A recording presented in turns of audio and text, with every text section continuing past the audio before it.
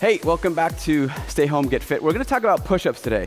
I know, you love to hate them. I love push-ups. I hope you'll learn to love them as well. Let's talk about proper form on the push-up. What I want you to do first is make sure that your hands are directly underneath your shoulders. And then you're gonna extend your body into your push-up position. This is important to make sure that your hips aren't sagging, that your back isn't sagging. You're gonna really drive into that beautiful plank.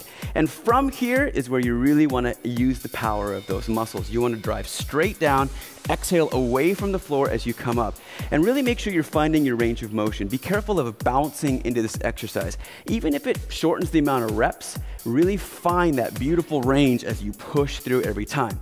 Now, if you don't have enough strength to be in a full plank, you can always do it on the tops of your legs. But here's the pitfall with this. I do see a lot of people do it here, creating an angle in their body. I want you to lean forward, taking the pressure off your knees, and then really kind of find a flat back here. So you're really kind of thinking long through the body and then press through. But here's the deal.